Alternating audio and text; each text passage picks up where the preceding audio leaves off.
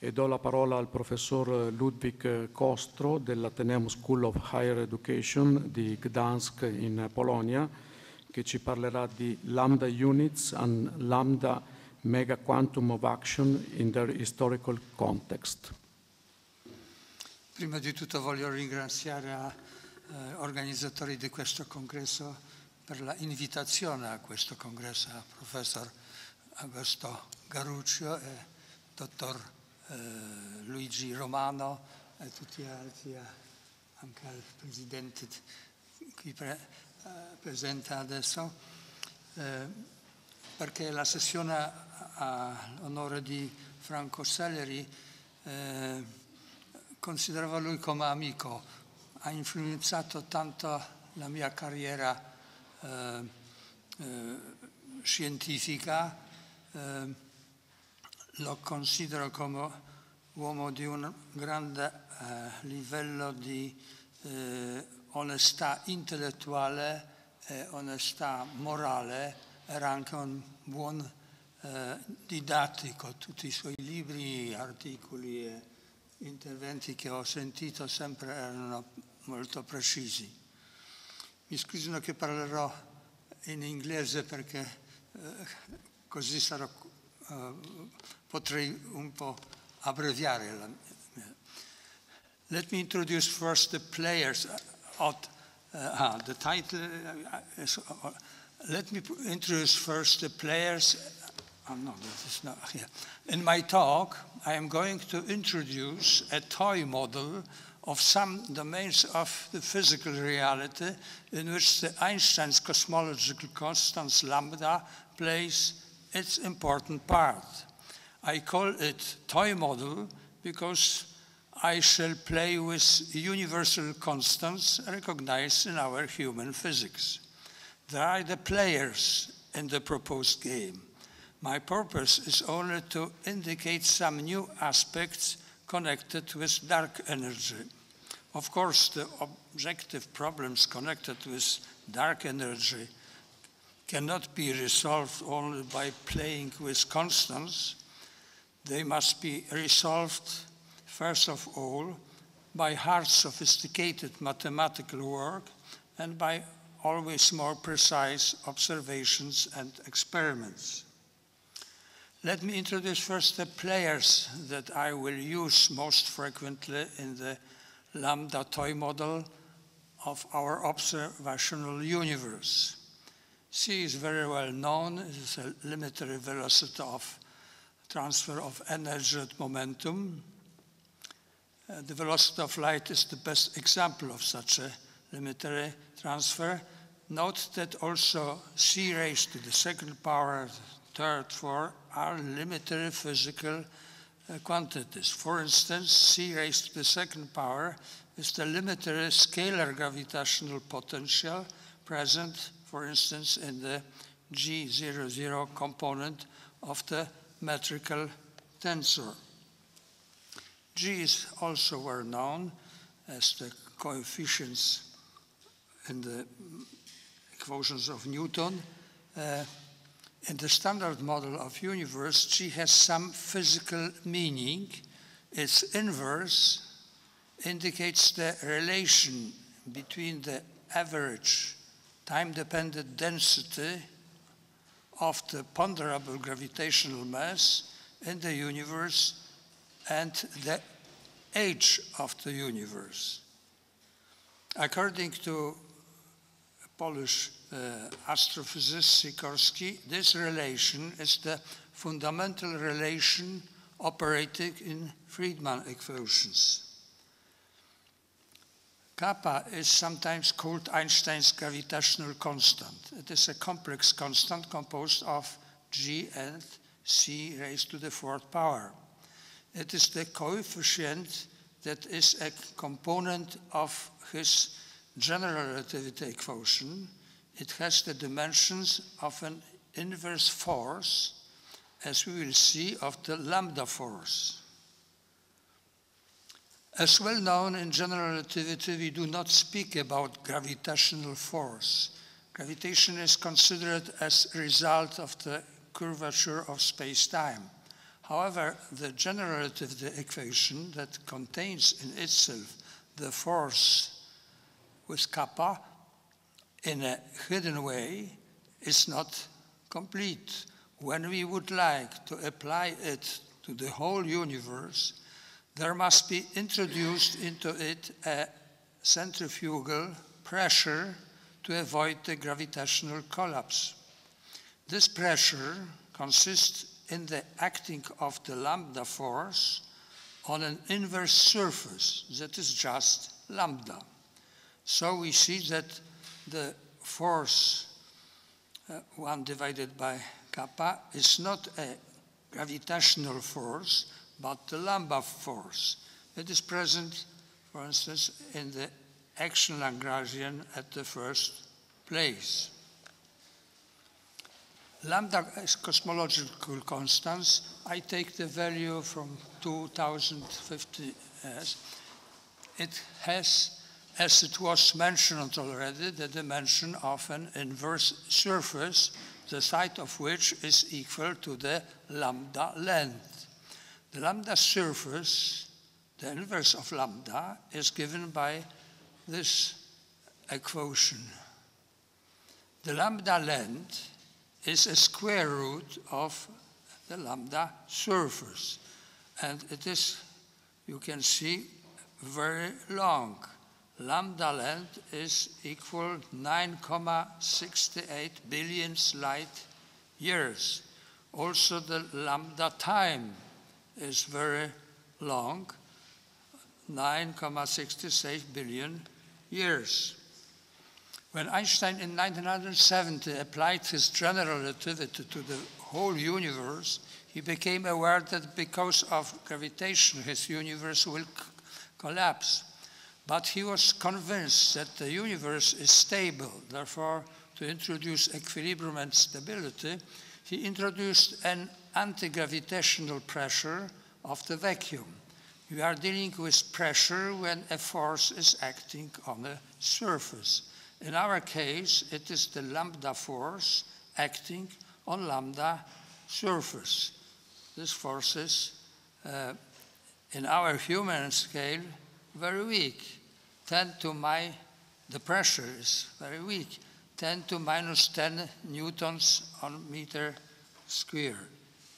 In our human, the lambda pressure is known since a long time in relativistic cosmology, but the majority of lambda units that I try to introduce are unknown. The constant lambda energy density, the constant dark energy density, is also well known since a long time. When we multiply the lambda pressure with unity, where we have divided the square root from lambda divided by square root, then the lambda force will become lambda energy, and lambda surface will become lambda volume. So by means of a mathematical operation, the equation of lambda pressure is transformed into the equation of lambda energy density. My purpose is to introduce the whole list of lambda units in order to show other features of dark energy. Like Boltzmann has introduced his demon and Schrödinger his cat, let me introduce the toy point observers, viewers existing from the beginning of our universe. Each of them has his sphere of observation, his visible sphere, in his small-scale world and in his large-scale world. The background radiation is seen in each observation sphere as their visible horizon. The radius of each observation sphere increases with time. The horizon runs away with the velocity of c. Each observation sphere is in its inside causally bounded because of the cosmic speed limit c of all interactions. In the expanding space of the universe, the causally bounded observation spheres can be separated, like we see here, can touch or partially cover each other. According to our present-day knowledge, our universe is flat, at least in the scale of our observational sphere, and therefore we can use with great approximation to such a sphere the Euclidean equation of sphere volume. When the universe was 9,68 billion years old and its observation radius was 9,68 billion light years long, its lambda sphere volume is given here by the equation. When we turn back our clocks, when we can imagine the past, the observation spheres would be seen smaller and smaller, and the toy points observers would be closer and closer to each other. But there are minimal limiting distances between them. If we assume at the beginning Planck era, then Planck length will be the limiting distance. We know very well this picture. Lambda units and lambda mega quantum of action concerns the mysterious and very unknown dark energy, 88.3%. We do not know the composition of dark energy, but we know an important date in its history. This date had place grosso modo 5 billion years ago, when our universe was 9,68 billion years old. The picture shows the evolution of our observational universe in 14 billion years. As we know, about 5 billion years ago, our universe began to accelerate its expansion. The centrifugal action of dark energy overcame the centripetal action of gravitation. The process of rarefying of the ponderable matter. Here we see an acceleration, but the ponderable matter became rarefied. This is also a picture of the same thing. It is interesting to note that the beginning of the acceleration of the concentrations of the ponderable matter clusters of galaxies in the universe coincide with the lambda time and with the lambda length. Many authors talk about the birth of a new epoch-making era, the lambda era. At the time, at the critical moment, the lambda energy density remained constant, but the average mass density of the ponderable matter began to slow down because of the mentioned rarefying process. So the concentration of ponderable matter, clusters of galaxies, begin to be accelerated more and more intensively because of lambda pressure. The expansion of the ponderable matter in the universe became more and more significant. When the date 9,68 billion years passed, then the first complete portion of a quantum of dark energy fully appeared. At that moment, lambda energy reached its full value. This equation gives this value. At the same moment, the event of the first mega lambda quantum of action fully occurred. When we compose a list of these lambda units, you see that the lambda mega quantum of action, from the point of view aesthetically, looks very well. 1 divided by the 3 constants, Einstein constants. But it is very great, of a great scale, 10 to 86 joule, or here 10 to 95 giga electron volts I shall return to introduce more details later. Now, general data regarding the so-called natural units. In physics, we use conventional units. For instance, nowadays, the SI system. There were physicists, Stanley, Planck, Kittel, and others, that introduced units called by them natural units because they are determined by universal constants that govern in our universe. Let me say first some words about Stanley's units. In 1874, the Irish physicist Stanley, who is famous for his introduction of the term electron to describe the elementary unit of electricity and for his calculation of its value from Faraday's law of electrolysis, introduced his physical units of nature determined by C, G, and E, the elementary unit of electric charge. Stanley expressed them in the framework of the EGS units. The scientific community has recognized his discovery of the electron, the existence of which was proved experimentally in 1897 by Thomson.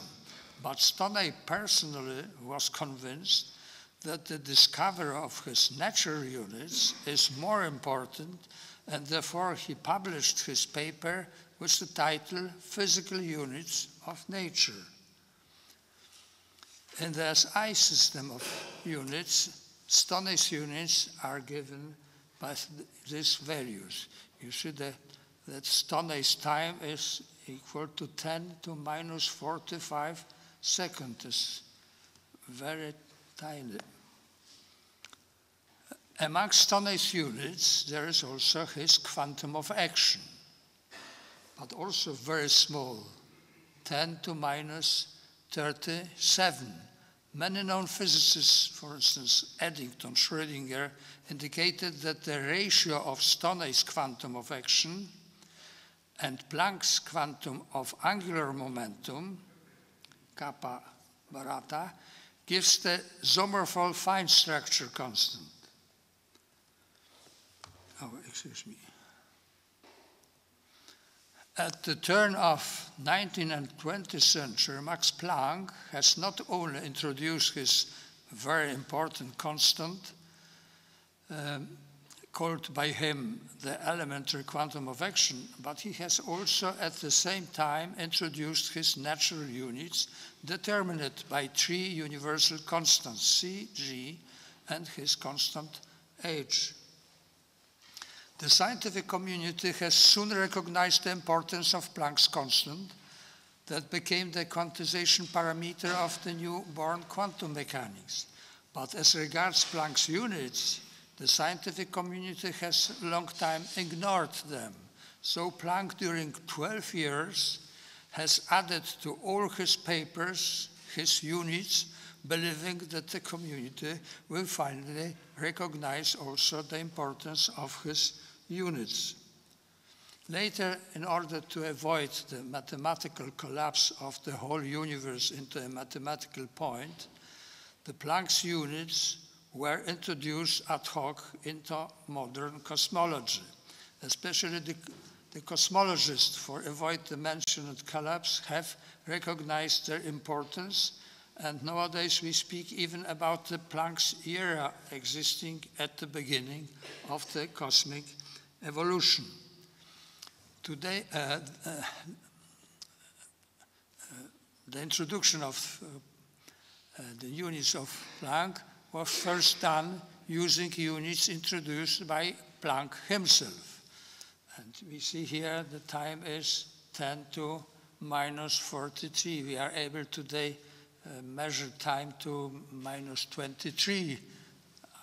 Perhaps I am wrong, but I remember such a number. But here we have a time that is 10 to minus 43. And afterward, using Planck's units with Akabarata, in such a way, Planck's era at will of cosmologists became 2.5 times shorter. You see here we have 10 to 44 seconds.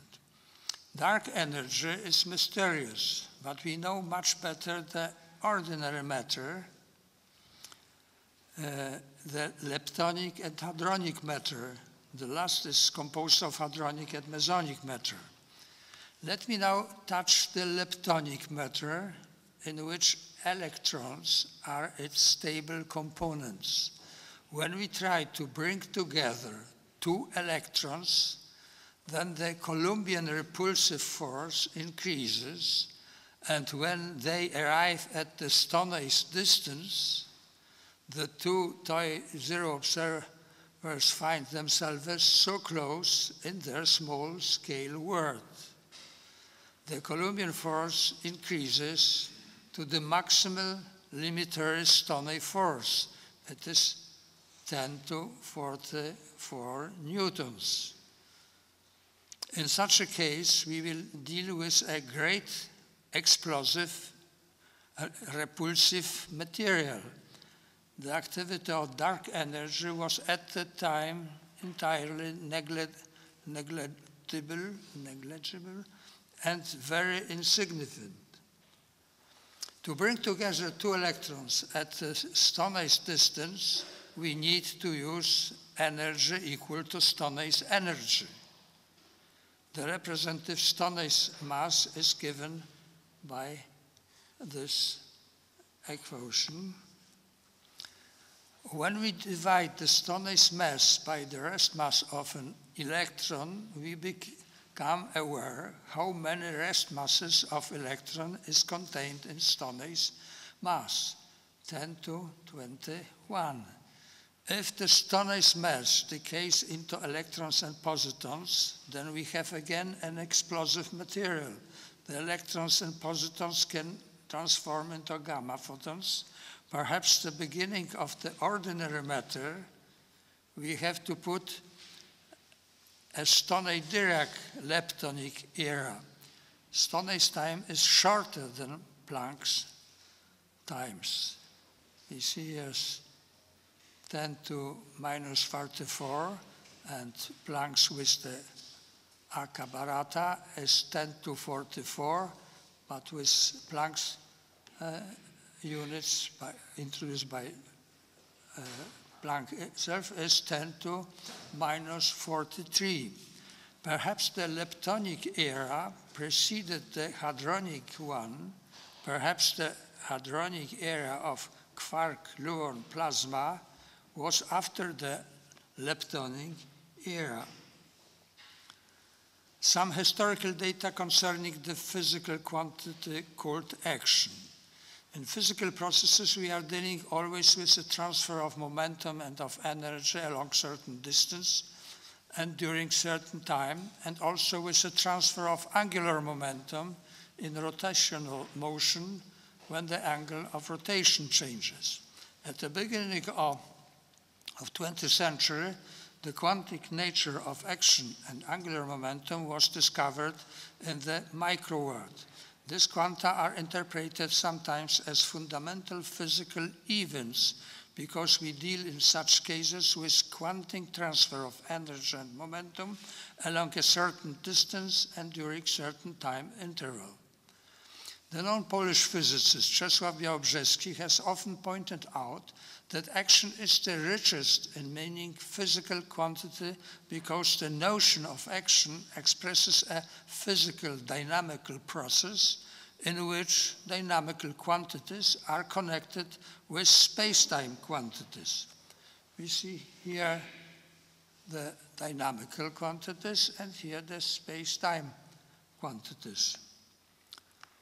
The evolution of the dynamical conception of causality in classical physics.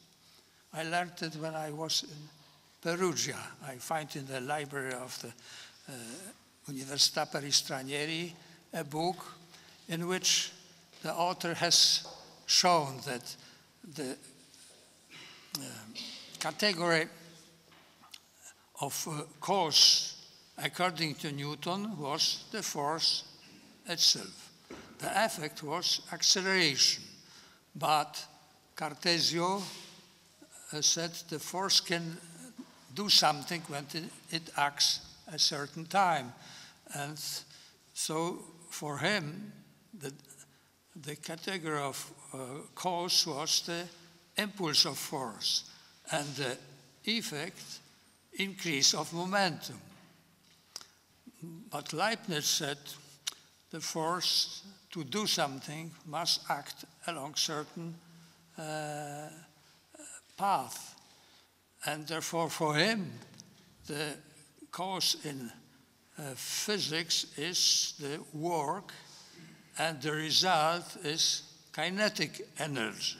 But Maupertuis said the force must work along certain path and during certain time. And so he defined the quantity called action. It is also work multiplied by time, or so impulse of the force multiplied by length. This is the definition from the side of effect. The physical quantity called action has been introduced into physics by the mentioned Maupertuis. Maupertuis formulated also the least action principle. However, when the variational calculus was being introduced into the examination of the mentioned principle, it has been discovered that action is submitted to a larger variational principle because it is not only a minimum, but in certain cases it can be also a maximum. Therefore, it is now more correctly to call it principle of extremal action. It is often called also principle of stationary action. The principle was central in the classical physics and remains central in modern physics, being applied in the theory of relativity, special and generally in quantum mechanics and quantum field theory. In general relativity applied to the cosmos, that is with Einstein cosmological constants, the Lagrangian of action has the following form. Here's the lambda force, here R is the Ricci curvature, scalar. This symbol means is describing any matter fields appearing in the theory, and then we have also the components of the metrical tensor. Planck's Stoney's quanta of action are very small. In the SI system of units, Planck's constant is given by the following numerical values: 10 to minus 40, 10 to minus 34, and 10 to minus 37. But the lambda quantum of action has a mega value. Oh, pardon. In two papers, I presented the whole list of units determined by the three mentioned constants. I call them lambda units because they are determined also by the cosmological constant. Here's the whole list. I have underlined here this that are already since long time known: lambda mass density, lambda pressure of physical vacuum, and what's going on?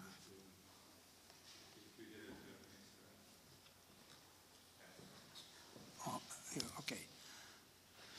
Here we have lambda energy density, the force, but the other quantities are not known.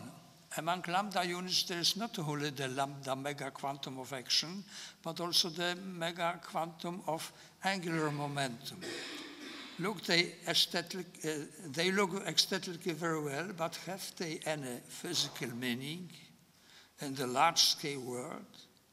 Does correspond to them anything in the large-scale physical reality?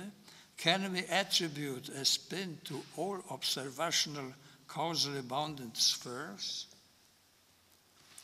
When we introduced the lambda quantum of action into the action Lagrangian of general relativity, it looks like that. In such a way, we can see how the action in general relativity with lambda depends in a natural way on the lambda mega quantum of action. The proposed toy model fits with the de Broglie relativistic wave mechanics that was introduced at the historical beginning of quantum mechanics. De Broglie started with the assumption that h equal mass raised to the second power. Let's follow him with respect to lambda quantities. Then the lambda wavelet is equal to lambda length. And the lambda wave period is equal to lambda time. Let's repeat that the lambda mass is a relativistic mass. The dark energy is a pure energy, and its corresponding mass is not a rest mass. The lambda wave is observed by the toy observers in their observational spheres as spheric wave, the front of which is running away in all directions with the velocity c. Its frequency is once every 9,68 billion years. Let's return to Maupertuis' operational definitions of the physical dynamical cause considered as physical action event. Remember also that Maupertuis was the physicist who introduced action to physics. And let's apply them to the causality of dark energy. Its repulsive action caused by the centrifugal lambda force is in all direction of expansion with respect to each chosen toy point observer in our universe. When our universe was 9,68 billion years old, in every causally bounded observation sphere, a lambda quantum of action occurred. We need still a mega quantum of centripetal action of the ponderable matter. In Kittel's set of units, the quantum of action for concrete ponderable mass m is given by this equation. In the critical moment, when the pressure of the dark energy overcame the gravitational attraction of the ponderable matter, in each observable universe, the average density of ponderable matter was, according to the Friedman relation, here we have the numerical value, but then h gamma is equal 8p the lambda quantum of action. At the critical moment, the first lambda mega quantum of action occurred. The density of the ponderable matter, mass, and energy began to decrease. Can Hg, that occurred also at the critical moment, be considered as constant, or is it time dependent because the density of ponderable matter slows down? The H lambda and Hb, both of them occurred for the first time at the critical moment. Are they the two constants that can become parameters of the future quantization in megascale? I am not able to answer this question. I ask it to the scientific community. Since in each visible sphere, the distribution of the ponderable matter, dark energy and ordinary matter, is very random, and lambda stands in relation with the metric tensor with its components. Therefore, we can try to introduce mega-Heisenberg uncertainty relations concerning dark energy and ponderable matter. That is only my suggestion. Perhaps the unification of relativistic cosmology and quantum mechanics has to be done in the large scale, in the mega domain, and not in the small scale one. I omit this. Gravitational lambda interactions are entirely negligible and insignificant in micro world of the elementary particles, but they are very significant in mega scale among celestial bodies, galaxies, and especially among the clusters of galaxies, and therefore H lambda and Hg can play their part only in mega scale. Therefore, for instance, we have discovered gravitational waves when two great black holes collide. We must be aware that mathematical models of reality are not the reality, but only our mental constructions that help us in our cognition of the reality. The mathematical model of the atom of hydrogen is not an atom of hydrogen, as well as the mathematical model of our universe is not the universe. All our mathematical models contain approximations and sometimes dangerous simplifications. We must control and investigate the degree of approximation and simplification. We must control if the degree of approximation and simplification are still admissible and therefore good or bad. In a good theory, the degree of approximation should be the highest possible and the degree of the bad simplification the lowest possible. Roger Penrose published a book with the title Fashion, Fate, and Fantasy. Perhaps the introduced in my talk toy model belongs to models created only by my human fantasy, and Einstein, if he was present at our Congress, he would get a loud laugh of it like that. Thanks for your attention.